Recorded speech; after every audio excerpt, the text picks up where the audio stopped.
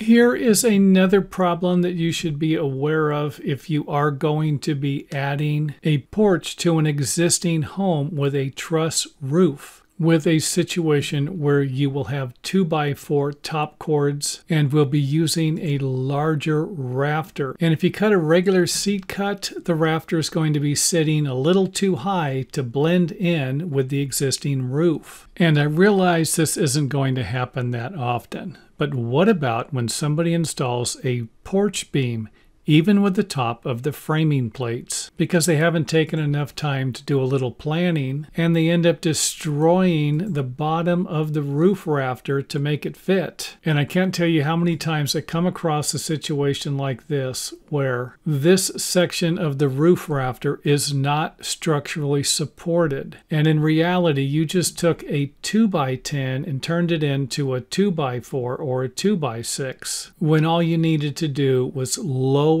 the porch beam, unless you're not going to have enough headroom. Headroom clearance here is going to be a problem if you have 8-foot walls on the inside of the house. And if that's going to be the case, you might need to install 4x8s or 6x6s for your roof rafters, or even roof trusses, or modify the design of the porch to create something that is going to be accepted by your local building department. And I realize I made this sound a little easier than it's going to be on some of the projects.